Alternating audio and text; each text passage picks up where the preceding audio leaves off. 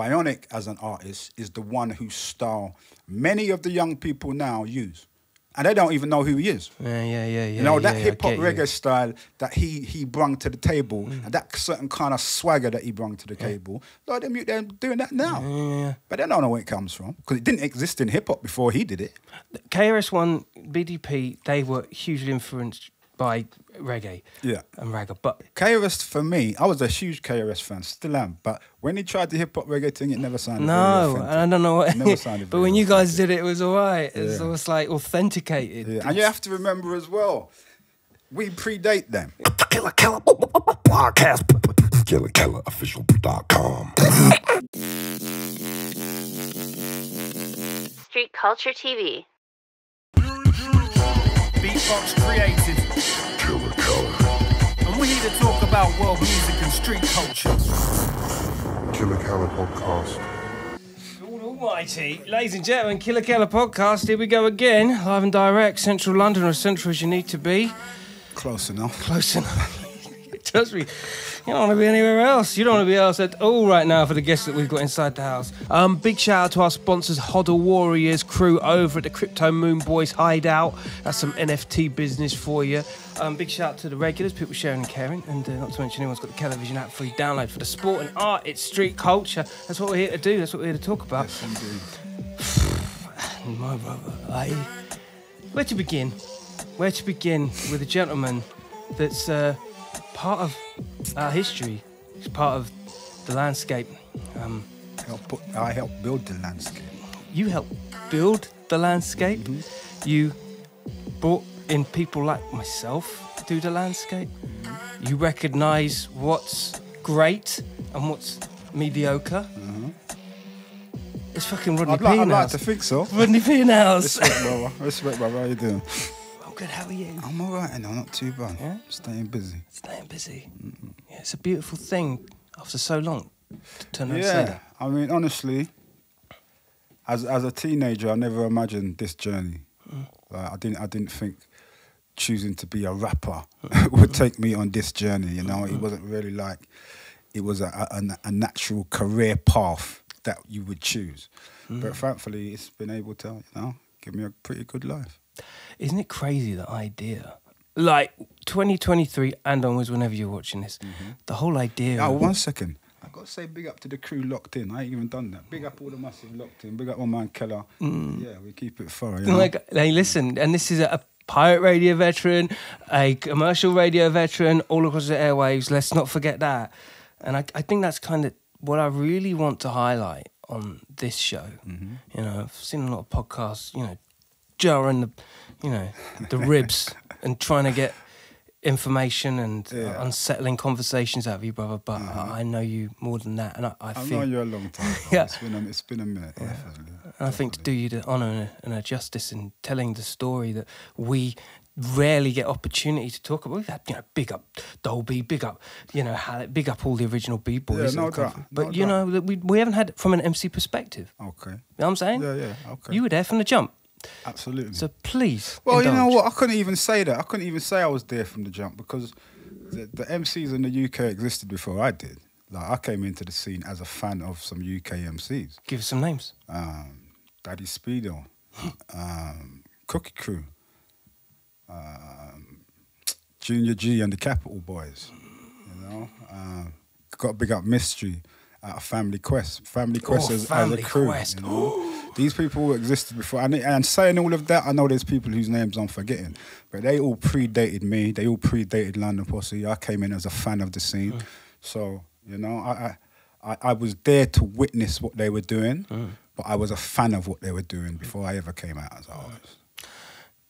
In 2023, to be able to say there wasn't a job role, a career move as an MC, it's quite unheard of. Everyone's jumping on mics now. And yeah, everybody's an MC. Everyone's on YouTube. Like, thinks they're going platinum by the end of the week. Yeah. But it didn't exist in our day. We didn't have YouTube. We didn't have the internet. We didn't have MySpace. We didn't have, you know, whatever they're using now, TikTok or whatever the latest app or social media thing is. We didn't have any of that. We just had love. Yeah, you know? love for the thing you were doing. Yeah. and love for the culture more. Like in our day, it was more of a cultural thing. So hip hop was all of it. You didn't get into hip hop and say, yeah, I'm going to be a rapper, I'm going to be a breakdancer, I'm going to be a body popper. You just came in and kind of did all of that stuff. Like I body popped a bit, I breakdanced a bit, I did a bit of graffiti, I used to do a tag, I did all of that stuff. Before I was even an MC, before I started rapping, you know, it was just, that was part of the culture, and we loved hip hop culture. That's what came first. Oh God, you can already tell this is going to be a great fucking episode. Like you say, it was pre-internet, and I think this is where the conversation can get really interesting. Before all of that, and I remember a very rare episode of Yo MTV Raps where you, Black Radical Mark, I said the name like 3 times and I've got it wrong. Black Radical Mark II, yourself. There was a whole bunch of others as well, but you guys stood out mostly because of the lawlessness and the brazenness of just being yourself. Yeah. And you guys were the first people that I know Fab Five, Freddie would have ever chatted to from a British standpoint, but with your own English accent. It's a stereotypical conversation I'm drawing in now, but it's true. There was nothing else, and there was no internet. There was nothing else, and there was no one else like us. There was no other crew in the UK that was doing what we was doing as London Posse, which was using our own voices and using the elements around us that we grew up with musically. So we started putting a lot of reggae music into the hip-hop, which had existed before, but not in the way that we were doing it. How close was reggae of its time to street culture and rap? Reggae was the street culture. That's the street culture I grew up in. I grew up on sound system culture, reggae music in my house. I come from a Jamaican family. I don't know nothing else about reggae music. Or soul and funk, you know, rare groove, boogie music, you know. That was you lived with your mother, didn't you? I grew up with my mum, yeah. But there was, I've got a few siblings, so it was different varieties. My sister would listen to Lovers Rock. My elder brother was a hardcore reggae man, like, and then coming down, like, you know, one of my brothers was more of a soul head. One of them was a kind of do a bit of everything. Roller skating in Battersea Park. All of these things were the energy that I grew up around. This predates hip hop. Like them times, I have never heard of hip hop. For most people, you know, that culture of hip hop, the first time we really saw it, we'd seen elements and bits of it, but the first time that we really saw it as a cultural thing was when we saw the Buffalo Girls video. And when we saw that, we saw breakdancers, body poppers, graffiti artists, all in the same space, on the same screen. And that was the culture, you know? And there was like, it was, who were the guys? Had the radio, World Class Wrecking Crew. Not World Class Wrecking Crew. Go on. You said World Class Wrecking Crew. No, that was Dr. Dre's thing. Yeah, that's World right. Class Wrecking Crew. It was the New York thing. But they do the intro for the Buffalo Girls. Google that shit. Yeah, look out for yourself. You got the internet now. You can find anything you like. But those guys were in it hosting a radio show as well. So we got all of those elements all brought to us at one time. You know, before that it was we had the Sugar Hill Gang, obviously. That came out. Then there was a window. We had Jeffrey Daniels doing the body popping thing and the moonwalk on Top of the Pops way before Michael Jackson did it. And then we got the Buffalo Girls video. And all of those elements combined taught us what hip-hop was as a culture. Changed the world. Changed the world. I mean, look now. What's the biggest culture now? Nothing. There's nothing. It's hip-hop. Did you see that wave of hip-hop come through across your circle of friends? Did you see suddenly like a landscape change? If I'm honest, like I'm from Battersea, and the majority of my friends that I grew up with, a lot of them I'm still, those are my friends, but they've never been into hip hop. Really? Yeah, a lot of them were never into hip hop. That's curious. A lot of them stayed playing reggae music. No, hip hop. They would come see a hip hop show if I was going. They'd come with me, but they were never really hip hop fans. Still ain't really hip hop fans. Really? But you know what? That's interesting. I mean, for me, the hip hop culture it was when I discovered there was a small group of hip hop fans in my circle, yeah. But it wasn't until we really got to Covent Garden that I found a new set of friends who all had the same love for the culture that I had. So it was like Covent Garden was like this place where it was people from south, north, east, west would come to this place and unite as the people who love hip hop. This is where the culture lives. you know. But that wasn't necessarily what was going on in Battersea or in Tottenham or in wherever, you know. There was a lot of people who didn't take up hip hop. How old were you at the time when you went to Covent Garden? I was still in school, so I was probably like about 15. About 15. Impressionable. I mean, maybe even 40. I mean, we put out the first London Posse record. I was like 17 or 18. Are you getting this? He was 17 years old and the first London Posse record came out. Yeah. I was young. I was a young boy. You were born into this game. Pretty much. Yeah. I mean, I came out of school. I had just left school and I was on a YTS scheme. You never heard of a YTS scheme? A YTS is a Remember the commercials on the It's TV? a youth training scheme. Yeah. I remember So that. you leave school. I never had any intention of going to university or anything like that. I want into the world. That was my thing. I'm getting into the world. Like, so I'm doing this youth training scheme that paid like £29 a week, £30 a week, something like that you would get for doing it. And the opportunity came up to join Big Audio Dynamite. Mick Jones and Don Letts band. Wow. The opportunity came up to join them on tour. And they were offering us £10 a day per diems. Per diems is the thing that when you're on tour, you get given a certain amount of money to like buy some food and, you know, keep you ticking over for the day. They're offering £10 a day, 7 days a week. You know? Go. That was a no-brainer for me. I'm going £10 on tour. £10 then was a Yeah, it's £10 good was enough. your money then. I remember these are the times when, you know, the pound is stronger than the dollar. Like, you know, we would do, like, you know, £10 was, so that's £70 a week compared to the £30 a week I'm getting on this YTS scheme. Do the math. No-brainer. Do the maths, I'm out. Like, so, and that's really where it all started for me on a professional level. Before that, it was always a hobby. I was always writing lyrics. I was always doing my rapping. I would rap to my friends. Some of the friends who weren't necessarily into hip hop, but you know, they like to be entertained. So I was always writing rhymes and doing that stuff. I mean, I wanna. Here we go. This is where the spice comes in. Go on. No, it's a simple thing, but I wanna the Battersea Poetry Club. I think that was the name. And I'd won a poetry competition when I was like 12. So I was always playing with words. Like, so I always had an interest in rhyming schemes and, you know, double entendres and that kind of stuff. So, and again, that was part of why hip-hop and rapping was so attractive to me. Yeah.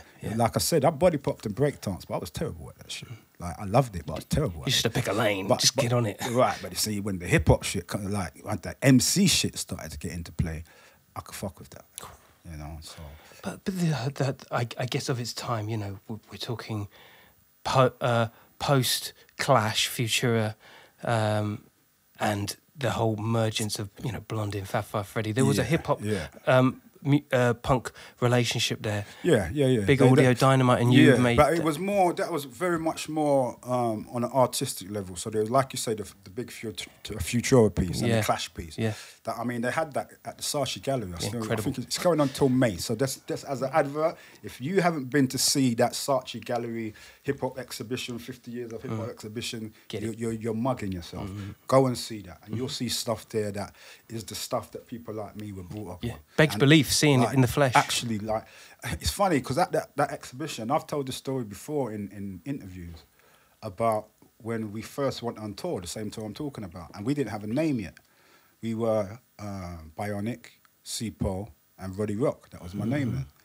And when you go to that exhibition in Saatchi Gallery, they actually have that poster on the wall. No. They actually have it up. There's a section devoted to Don Letts, where they're showing, they show pictures with him with Bob Marley, because he was like Bob Marley's tour guide in London. They show the clubs he was running, some of the photographs he's taken. And one of the things they've got up is part of the band he was in, Big Audio Dynamite. And it's the tour poster. So that tour poster is from 1986. 1985, Goosebumps 95, when you fucking said that, bro. 85, 86, yeah. So That's when that poster's you're from. in the Saatchi Gallery. You are there. Yeah, I mean, I'm part of the exhibition for sure. You could, yeah. There's another section as well where they got some screens up, and they're showing flashes and clips of like what was happening in early UK hip hop, and a lot of it is in Covent Garden. That's and right. stuff. And there's also clips of London Posse performing on that too. So So good. yeah. So good. Well, we're definitely getting to that feeling. But the Big Audio Dynamite is far removed from the street life that perhaps was immersive of its time in the 80s. It was a very different landscape, wasn't it? Very different, very different. Give us an account of that. You know, give us the imagery Of what Big Audio Dynamite stuff. of what Or the the life. times? Yeah, the times. Again, I was a young boy, fresh out into the world. Like Big Audio Dynamite as a band wasn't something I would necessarily be listening to. So that also opened up my ears to a wider perspective of actually what was out there and what could be done and how collaborations could be made. Actually, on that tour, it wasn't just us as the warm-ups. They had the Chiefs of Relief, they were called, the Pocket Rockets, and Schoolie D. Schoolie D came on the door. Casual. Yeah, and he was like, I mean, Bionic was always my elder, so he was always like my MC sensei. But Schoolie D was the one who kind of took me aside and gave me some important stage control lessons. Like, remember, we're young. We ain't never been on stage before. And to that, like, these are big stages. These are like big audiences. And I wasn't overly confident either. I wasn't overly confident them times as an MC. And we didn't have our routines down. So we'd make mistakes and like, you know? And he was the one who took me aside and said, well, you know, like, if you make a mistake, no one knows until you tell them. You know, like, until you, like, actively show the audience that you've made a mistake, they have no idea that you've made a mistake. So do you play your position, you know? And then it came that I would go on stage with him. So when he was doing his show, I would go out with him as his hype man. Oh my God. Wow. Yeah, I mean, I'm just thinking about this now. It's been a long time since I thought about that stuff. How do you feel when you think about it? It's fucking amazing.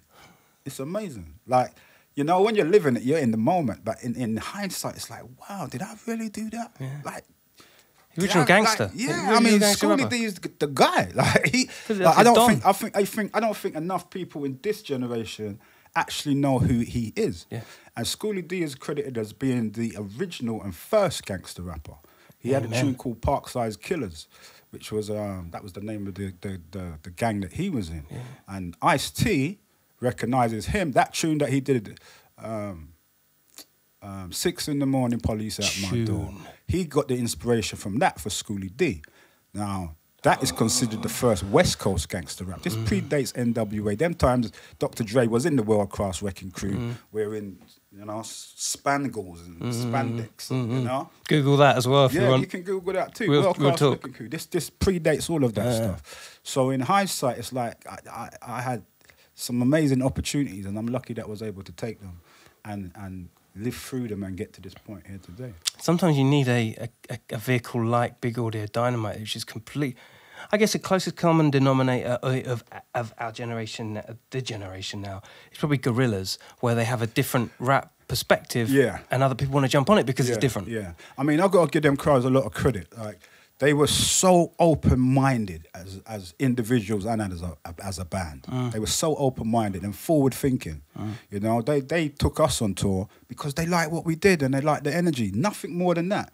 Like, we went to Mick Jones's house, and we were in his basement with Mick, and Don was there as well. Maybe Leo, the bass player, was there as well. Actually, I think maybe Leo was there. Mad. And we were just jamming. We're just jamming, rhyming, you know? And in the moment, again, it didn't feel like we were auditioning, but I guess in hindsight, we probably were doing an audition, you know? And off the back of that, it was, let's go on tour.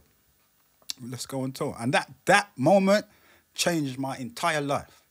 It changed my entire life. Everything changed after that. This is a really broad question, but how did it change your life in respect to when I first got into beatboxing? You start in one place where you really want to be it, but then you get to an age where you are it, and then you get to this point where you can't really go back because you're it, and you can only go forward. So I guess what, I'm it, and it almost becomes this. It almost becomes the Spinal Tap joke, doesn't it? It is very much so. I mean, like I said to you earlier, I never expected to have a career as an MC. Like, even after London Posse formed, and then we were putting out music, it still felt quite distant that this will last forever, you know? So when London Posse started winding down, I never really expected to have a solo career. That wasn't something that was on my mind. To me, I always assumed Bionic would have a solo career and I would go back into the real world. And you have to remember as well, I'm saying all of this, it wasn't as though London Posse was consistent from the outset. So we got an initial record deal, we put out a record. There was a certain conflict of interest.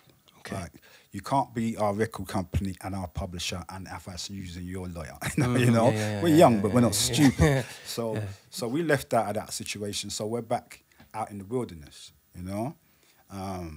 Then we linked up with Westwood. Westwood set up Justice Records. He had us and a group called Trouble Rap, which had DJ J and MC Trouble.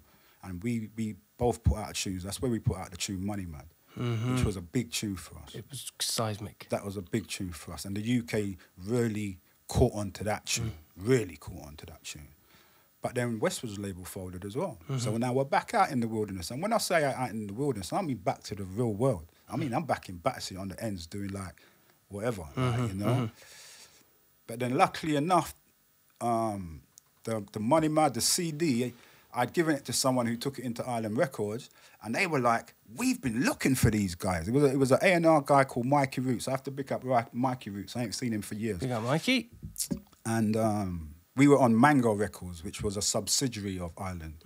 It was Suzette Newman and a guy named Jumbo and Mikey Roots. And Suzette used to be Chris Blackwell's like personal assistant. And if you know Chris Blackwell is the guy who owned Island Records before they sold it off. That's a big deal. He was the one who brought out Bob Marley initially. It's huge. He was huge. Like, Google it. So we were on Mango, and on Mango at the time they had like Shelly Fonda, they had some Afrobeat artists, they had Overlord X and the X Posse was there. Legendary. You know, a few people. I met a few people those days. I remember meeting Edge from U2 in the canteen, and like this, like stuff here. Yeah, really? real stuff. Like this, and again, this is all the strength of it is all in hindsight. Yeah. Because at the time, I'm a little road youth from Battersea. And I ain't showing no one that kind of. You're not getting that from me, you know. But actually, I was aware, like, raw. That's my man from U2. Like, that's a lot, you know.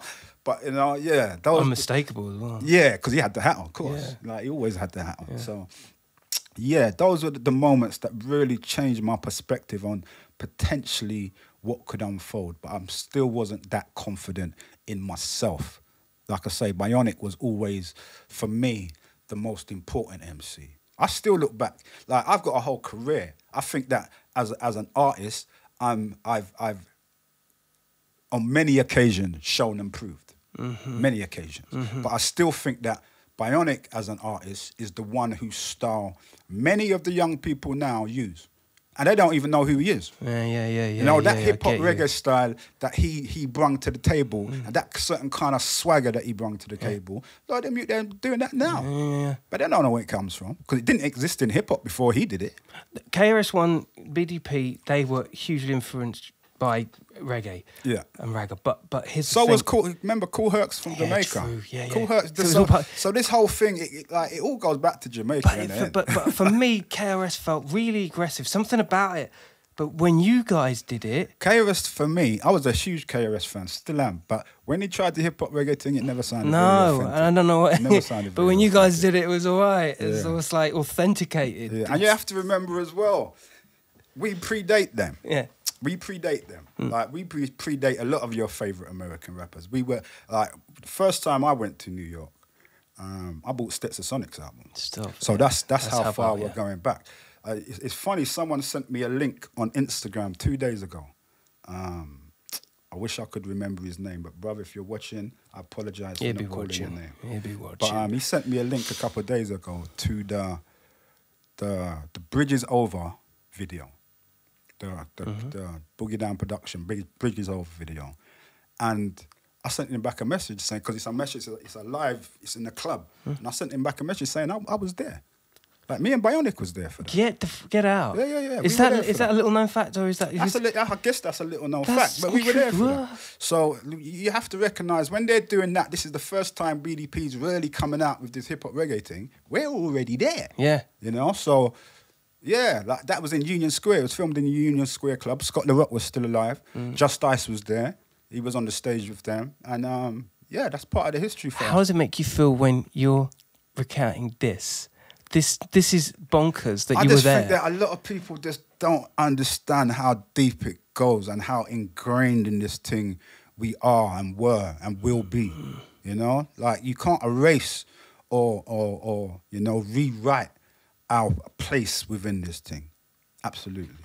And again, for me, a lot of it is in hindsight, because when you're in the moment, you're just living it, you know? But when I get to look back, I think, fucking hell, B, like, you done some stuff. Yeah. Like, you know? But here we are, still there. Reflectant, very reflectant. Going back to when you parted ways with Westwood, and there, like you say, there was this interim of, you could have had a lot of self-doubt at that point. For whatever reasons, being back on the ground, I think there's a lot of people out there that have been in those similar experiences. Obviously with the privy of like social media and whatnot, but you know, being of its time, to be on the ground after something like that, knowing that you are this person and you're looking back and looking forward, and you're like, well, how did that feel? It was a confusing time, if I'm honest. I mean, for me as an individual, trying to work out, what do I do next then? You know, what am I gonna do next? What path am I gonna choose? Like I said, I didn't really envision being a solo artist. Like I knew lots of solo. Like I used to spar with MC Mello. That used to be my guy, even before London Posse. I fucking love Mello. Something else. Here's another anecdote I need to tell you. I saw DJ Ron the other day at the Saatchi Gallery. Yeah. Big Make up sure Ron. you reach. Big up DJ Ron. Original. DJ Ron is one of the foundation godfathers of jungle music. Without question. Without question. Okay, but did you know DJ Ron was also the DJ for me and MC Mello as a group way before London Posse, and he's from East London and we're from South. He was originally a hip hop DJ who did incredible mixes, and we used to travel from South to go check him at his mum's house and make music. This bit jungle don't exist them time. There's no such Rodney, thing as jungle. it's too late in the evening for this, Rodney. This is huge. Ask Ron. Get Ron up here to do it. Yeah, I will. Well, I've tried. Ron, you've been told now. Right. Well, you're gonna have to swap him because you know he's got his podcast as well. So you know what I mean? Big up that as well. Big up Ron. We had a good chat at Saatchi, and I would never have thought. Yeah. That's the first DJ we had. This is like, you know, DJ Pogo's my man. Cutmaster Swift is from Battersea. That's my dude. But the first man I'll ever claim as who was a DJ for me and for us, me and MC Mello, was DJ Ron. At which point, and you have to remember at that time, East London is the other side of the world. Well, yeah. But we're prepared to make that trip because I can't actually remember how we initially met, but I know it was he used to make hip hop mixtapes, and we used to listen to his mixtapes and just think these are fucking amazing. Big Audio Dynamite. That's West London, right? That's West London. Yeah, that's a so you were moving quite a lot, considering the geographic of, you know, the mindset of a kid, you know. Man, like, there were nowhere I wouldn't go. Like, if there was something there that I wanted to see or wanted to do, I'm going. Like, and that ain't even just London, that's anywhere. I'm going, like, you know. A man had that kind of mentality. And this wasn't me climbing out the window of my mum's house. Well, I occasionally had to climb out the window of my mum's house. But generally, like, you know, it was all good. I'm like, this is the thing I'm part of and I want to be down. So, you know, you have to put in the work. At this point, obviously we talked about Bionic, Sipo, which for me, rest in peace, that holds so many. He's accountable for so much of my creative angst. Right. Do you know what I'm saying? Like, that's a lot of people would say that. Yeah. I mean, in a lot of ways, it was Sipo that put together London Posse. Really? And he didn't put us together as the group. I mean, he put us together as the group. He didn't put us together as London Posse. But he's the one who brought us all together to say, let's make this coalition and do this thing. And then because he had the initial relationship with Mick and Don. through his beatboxing style. Right. So he had that initial relationship, and he brought us into that situation.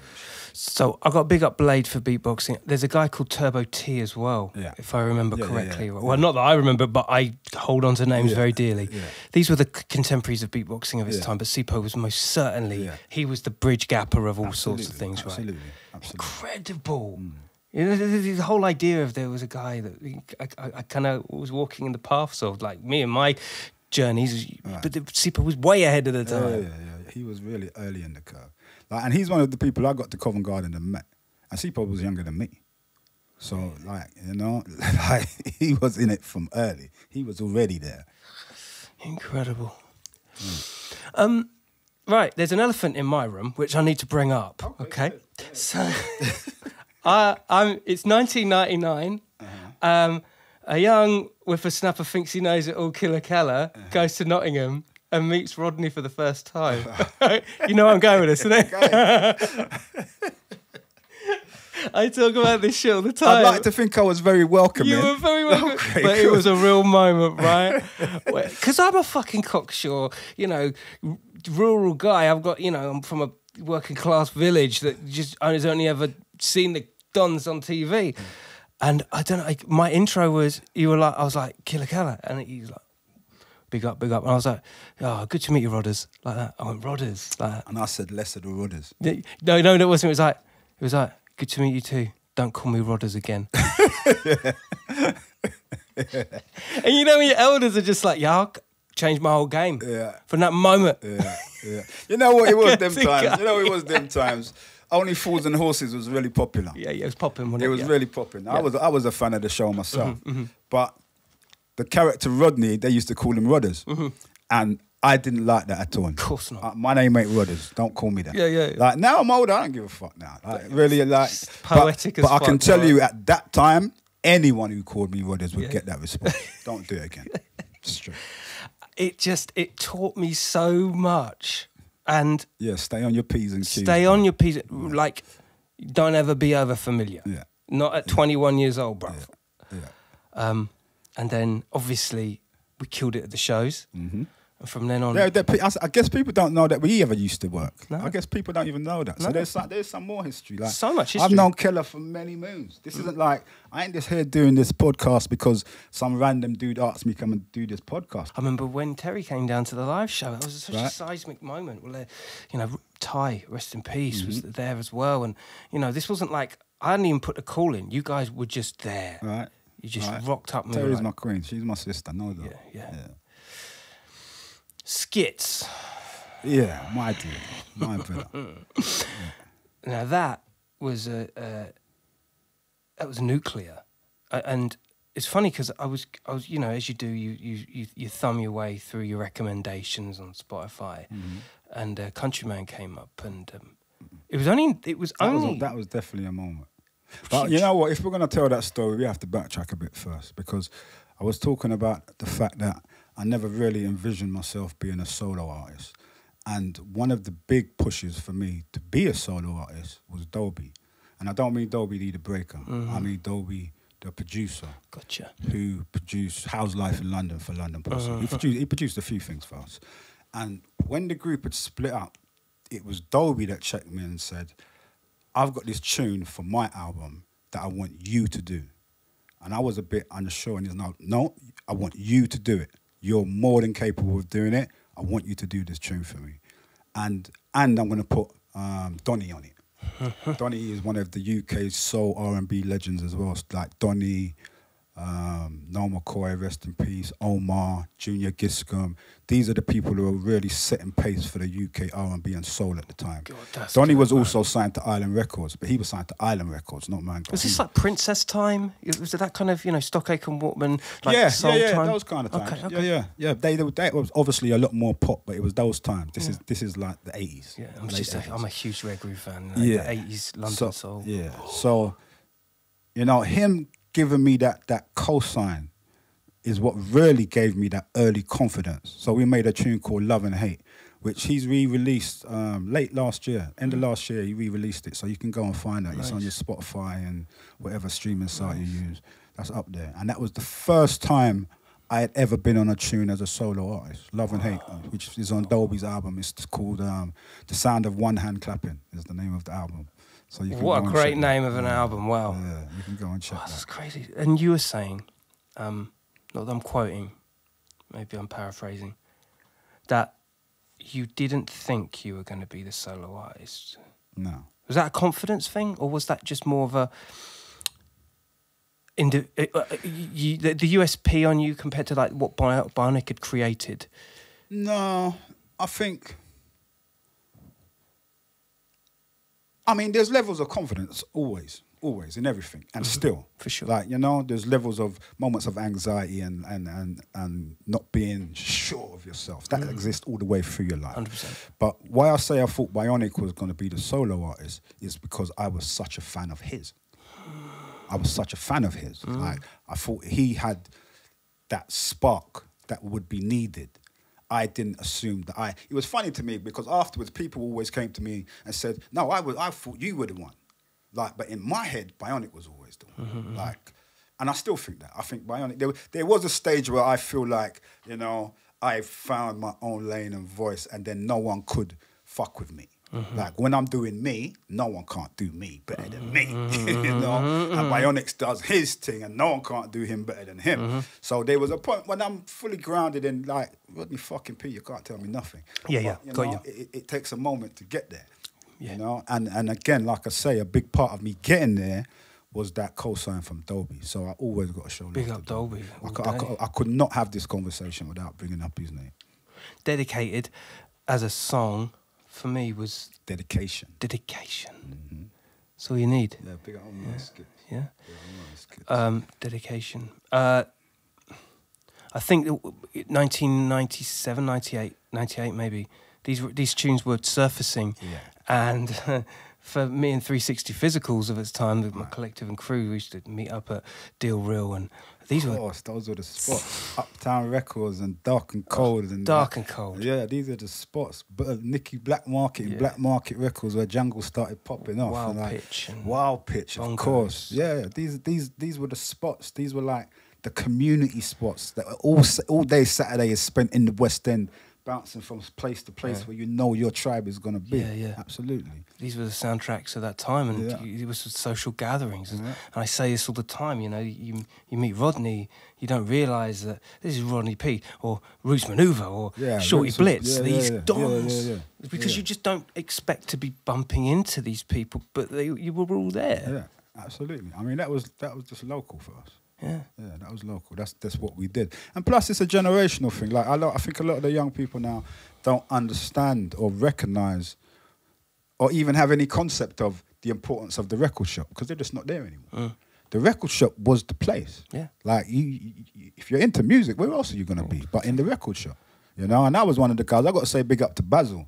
Like, a lot of man don't know Basil, but a lot of man do. Basil was the guy with the van who would bring in the import records and drop them off at the record shops. And there was a select few people who could get in the van.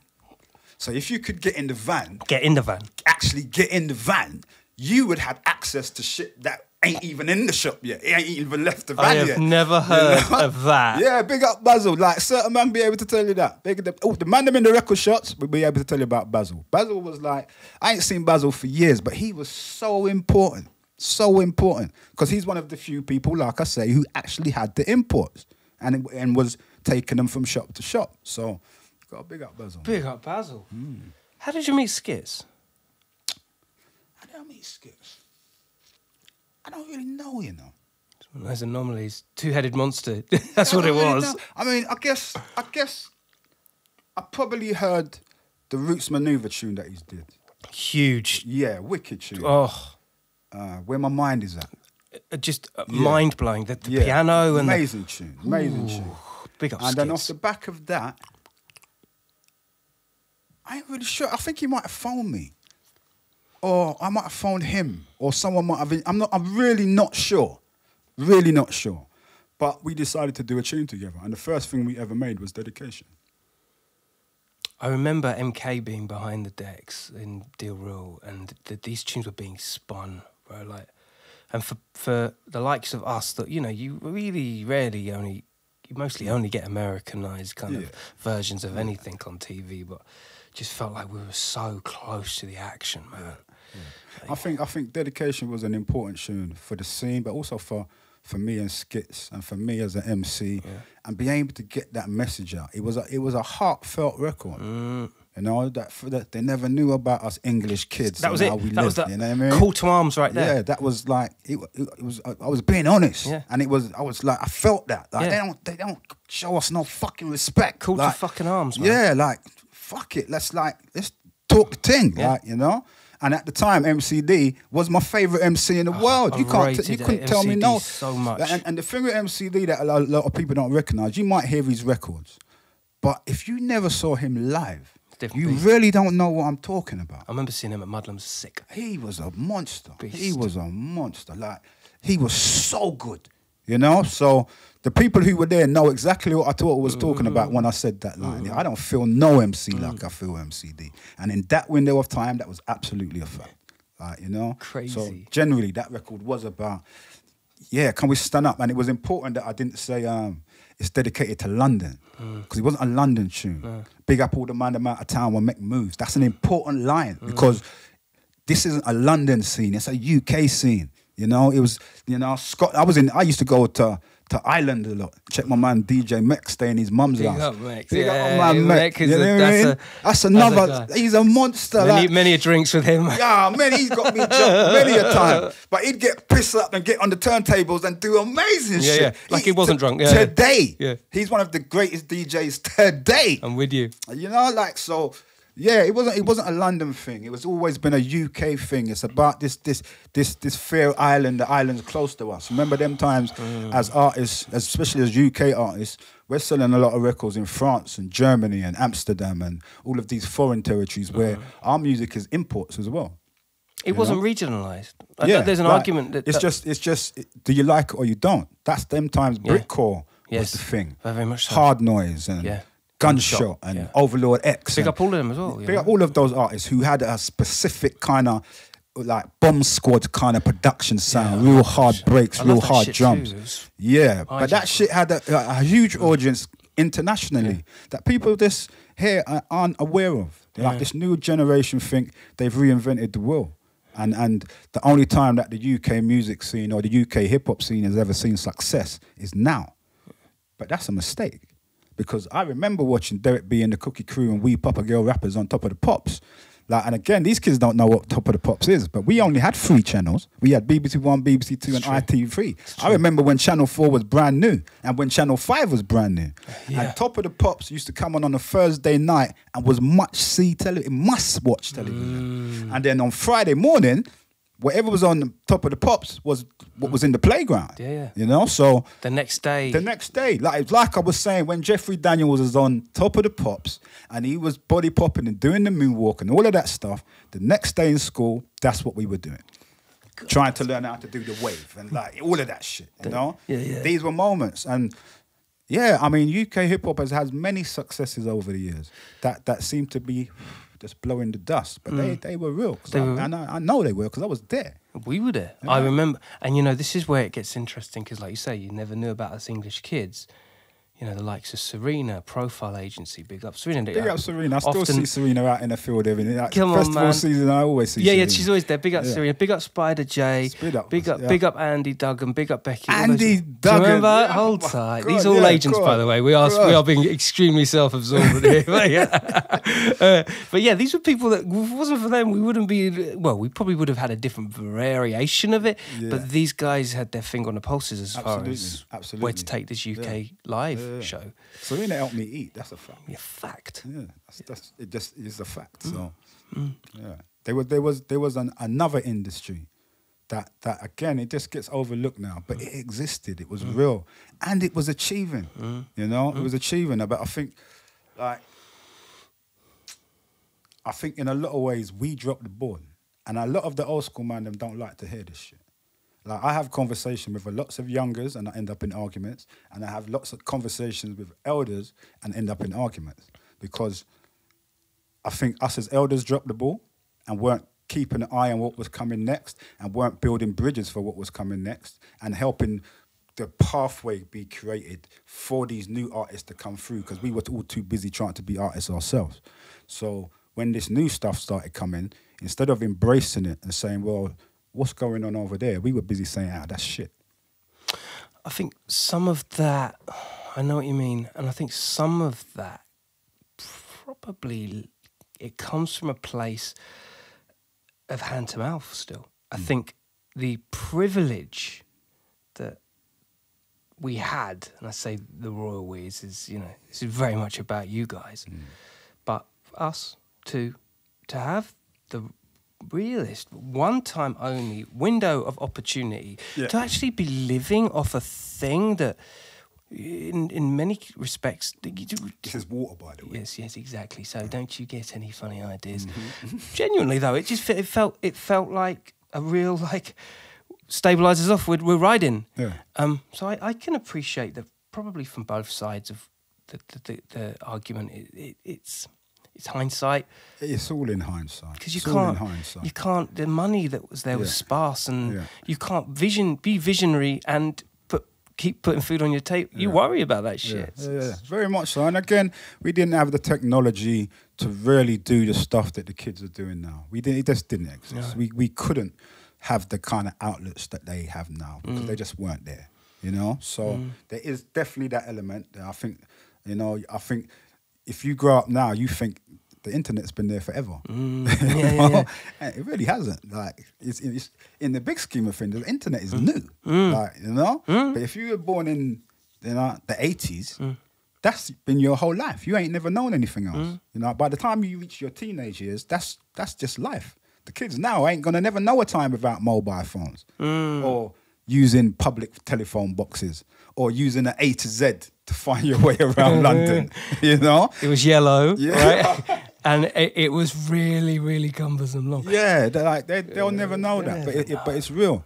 But then looking in the other direction, where I say I argue with youngers as well, is because something like grime, like a part of it, I've had this conversation recently. So there's a talk that's coming out on YouTube as part of the Hip Hop 50 thing. That you've done? That we've done already. Fantastic. I'll do it with, it's me and Cookie from the Cookie Crew, DJ Semtex, and Governor B.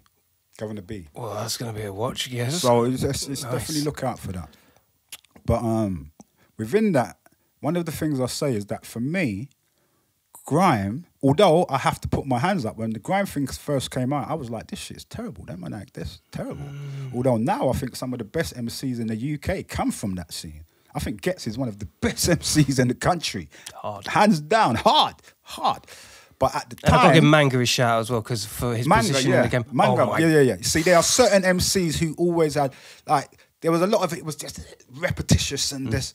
It felt like you're just doing hooks and making noises. Patterning for the clubs kind of thing. Right, it was all patterning. It seemed like, you know, the UK garage scene, the UK garage MCs were party hosts and extremely good at it in ways that a lot of rappers couldn't do. Because rappers just wanted to come and rap. But actually, you have to breathe and give the audience time to get involved, give them some call and response. And, like, you know, they were really good at that.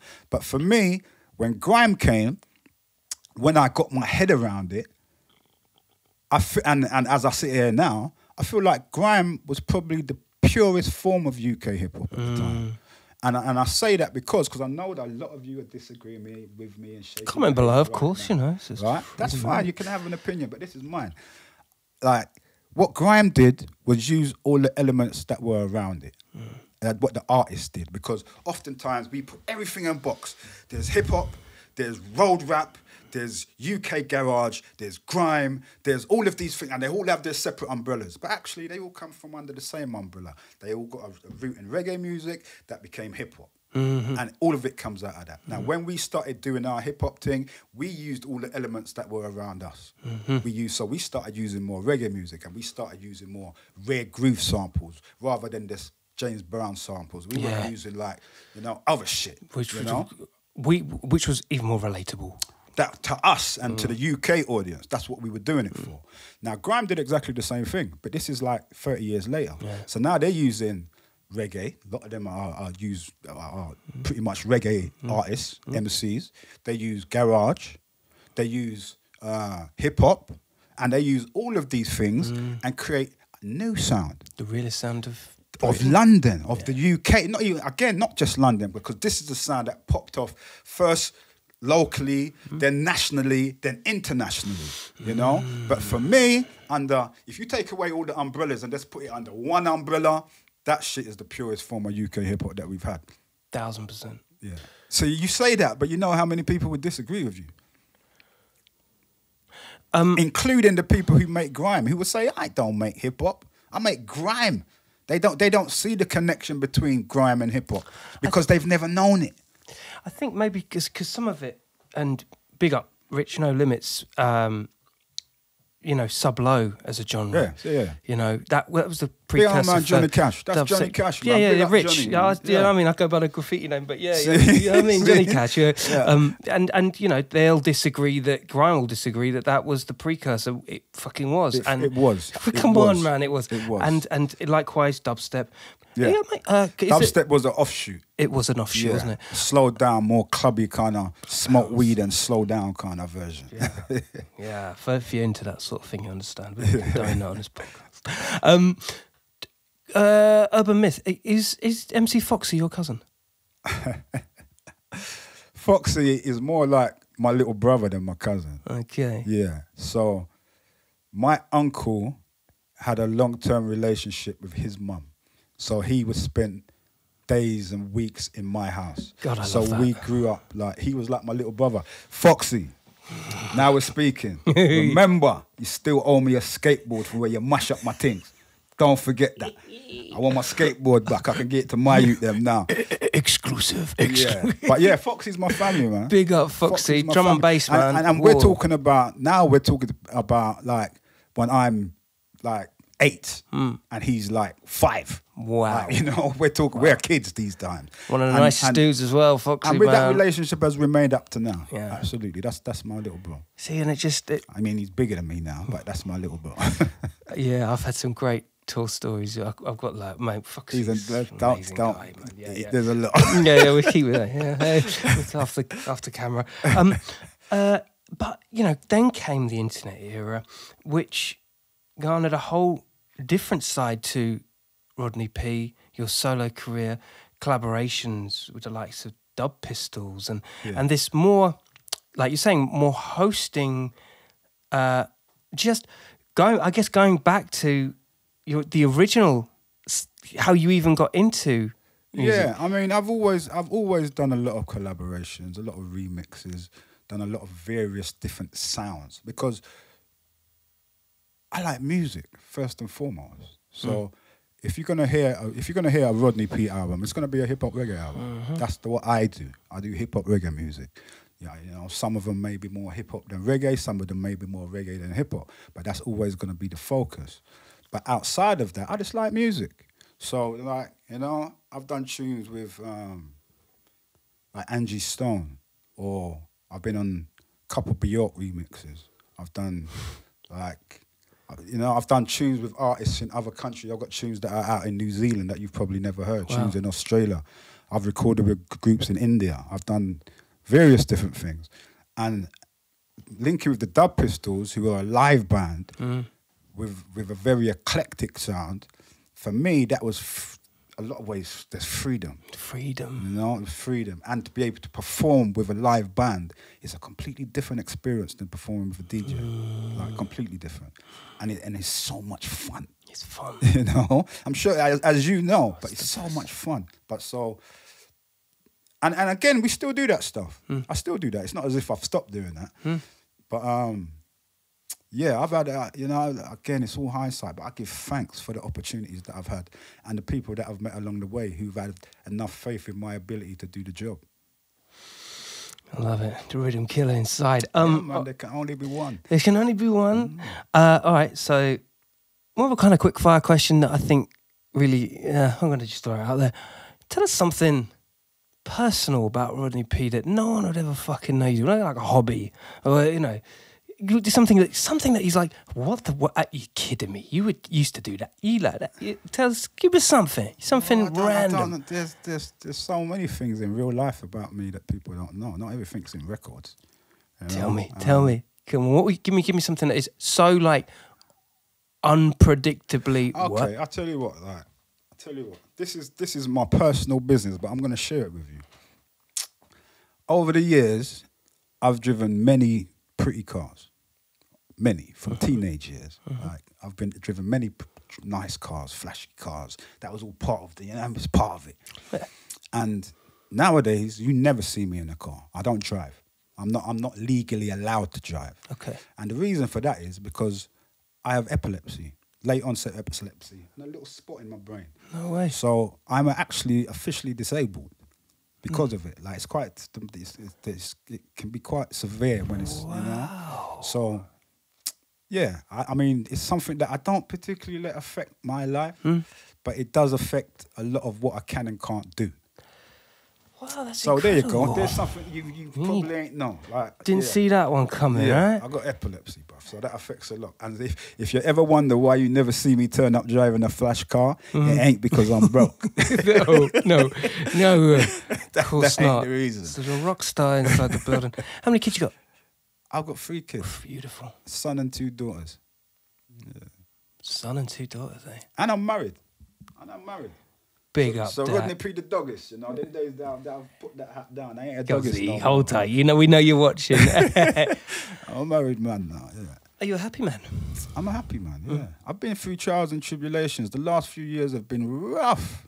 Rough. I can't lie. And that includes like finally getting my diagnosis, because for a good few years it was, I don't know what the fuck's happening. There's something going on with me, but I'm not sure what it is. Mentally, like something with the wow, okay. Like, you know, and then I started having these seizures, and they started quite small, and then they got really big, and then like, this is some weird shit, and then, you know, no one's giving you an actual answer to what's going on. So getting through all of that shit, you know, I've had a few bereavements over the last few years as well of people that were most important to me in my life. Sorry to hear that, bro. These things, they kind of affect you personally, but also affect your outlook, you know? So, yeah, there's been a lot going on. The last couple of years have been rough. When Dave... But they've also been extremely creative. Of course. You know, like, it gives you something to say and something to talk about and something to write about. And for me, I'm an elder, but there's never going to be a time in my life when I don't write what I feel. You know, that's always been an outlet for me. I write what I feel. So yeah, it's given me a lot of new material. You know? So you have to see the blessing in everything. When Dave Della, rest in peace, passed away, I definitely just felt that, you know, Ty and his contribution. It was almost like the DNA to that side of hip hop in the States, and Ty was so instrumental to it, all of our careers. You were, Kingdem was one of the last, and this will be the last thing we talk about, by the way, because you can't have everything. The man's got a history to continue writing here. But I just wanted to send a message to Ty, man, and the fact that you were one of the last people, you guys were the last official collaborative project that... You know what, that kind of hurts my heart, that shit. Let's talk about it, because people never got to see the vision that collectively we had. That's me, Tony and Ty, Black Twang and Ty.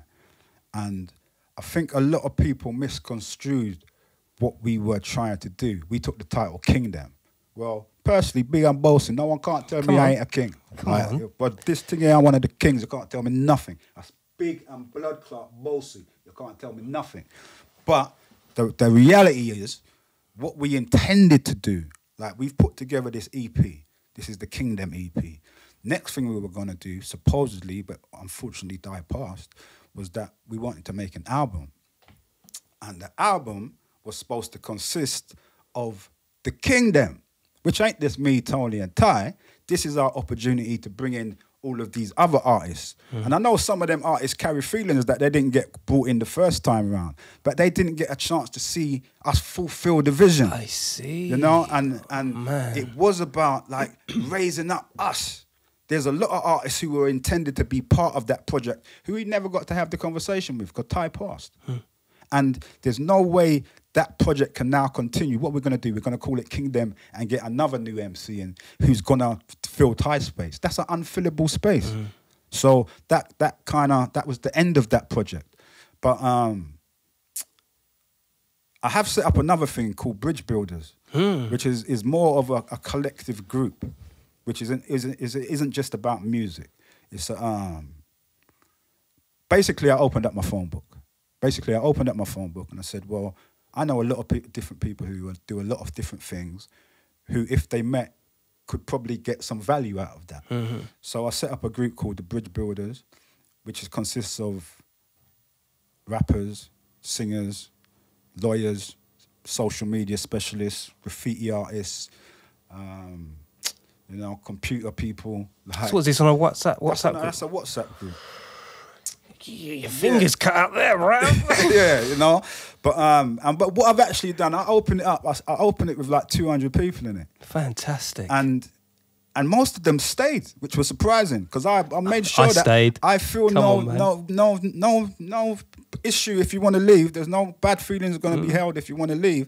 But then I also took the broom out and swept out a lot of people because it's important that if you're in that group, you're actively in that group. Yeah. This isn't I sit on the sidelines and watch, and this ain't no space for no voyeurism. You have to be down with collaborating and working and using whatever you can bring to the table. It's a case where, I mean, we got a lot of youth workers. If you've got a youth project and you need some break dancers, go in the group, you'll find them. Like I've got a friend of mine who works in the youth club I used to go to as a kid that my daughters now go to. And he came to me just last week and said, you know what, I need someone to do a graffiti project with the group of kids that they have in the youth club. I was like, I got my dude, he's in the group. Like, I gave him a holler, that shit can get sorted out. You know, like, that's what the group is for. It's about collaboration and building. It's not just about stroking my ego, and it's not just about celebrating what we did in 1994. It's about celebrating what we're going to be doing in 2025, 2030. What are we going to be doing then? As elders and as bigger men, instead of us bitching and moaning about the success of these young people, let's have a hand in trying to shape where it goes. You say you don't like UK drill because it's just murder music. Well, what are you presenting to counteract it? Yeah. That's what it's about. And there's enough pieces to the pie for everybody. There's enough pieces to the pie, and there's enough artists. There's enough young artists in this country who don't want to talk about killing people. Don't want to talk about their life on road. Don't want to talk about how many times they've been in prison. They don't want to talk about that. Even if they've done all of those things, they want to talk something else. There's a lot of kids out here who are on really positive paths, but 1Xtra's not playing that shit. 1Xtra wants to play crime music. Capital Extra wants to play crime music. That's what they want. Actively, they'll promote that shit. I'm saying, look, can we as elders set up some pathways that these youths who want to do something else can get the opportunity to do something else? God, that's good. Yeah. It's working. And at the moment, it's working really well. There's a lot of collaborations being put together. I'm kind of executing an album at the moment. Just trying to get different kind of producers with different kind of MCs, like, you know, just to push the boundaries a bit. You know, I can honestly say I get bored of having the same conversations over and over again. I'm in a position where I want to hear some new shit. I want someone to make me say, rah, that's fucking fire. I ain't never heard no shit like that before. That's where I am. You know, for real talk. Well, I hope this conversation's been good for you. Like, yeah, man, I enjoy it, man. For us all, man. Of course. It's been fucking great having you on, you, brother. mate. Good to see you. Good to see you. My brother Rodney P inside the place, bigged that up. Without question, well, there you go. Here's the history lesson, alternative reflection on the man himself. Killa Kela podcast outletting was out of fashion, you know what it do. Future's bright. Future's bright, yes. Sharing is caring. Tell a friend to tell a friend. Remember, crime don't pay, but neither do they. Hey, don't talk to an eye, wouldn't you? Stay lucky, people. Cheers, Rodney. Peace. Peace. Hey.